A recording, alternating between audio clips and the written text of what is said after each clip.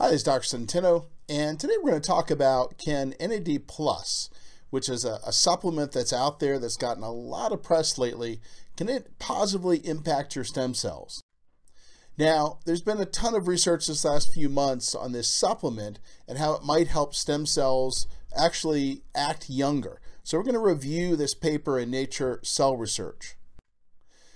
All of your cells have little batteries in them called mitochondria. And these mitochondria really power the cell like batteries, but they get less active as we age. And this happens in stem cells as well, and it's believed to be one of the major driving factors behind why we slow down as we age and why our stem cells may not be as good. So why does this happen? Well, it's in fact due to a bunch of dirty laundry. Basically, if you look at the proteins inside of these mitochondrial batteries, they get unfolded with time, just like shirts get unfolded. And when we have unfolded proteins, that causes problems.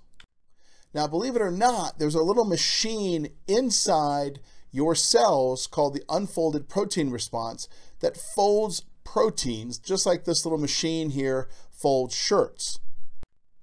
And think of NAD+ as involved in creating the electricity that runs that UPR machine.